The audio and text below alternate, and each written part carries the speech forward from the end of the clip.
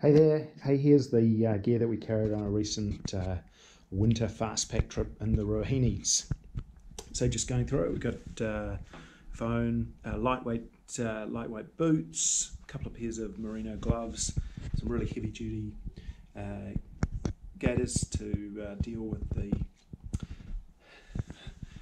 all of the leatherwood, BAMF, beanie, some shin protection, map compass, PLB, first aid kit, stove, lightweight poles, micro spikes.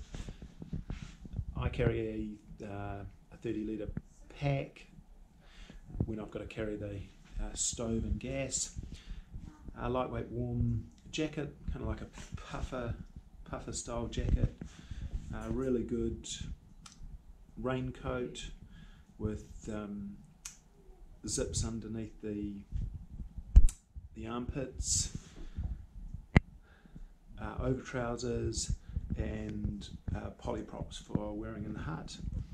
And then for sleeping, so I've got a lightweight sleeping bag. This is super lightweight, weighs 400 grams, but what I do is I have a liner here that I put inside, and then I've also got one of these Solo Escape bivy bags.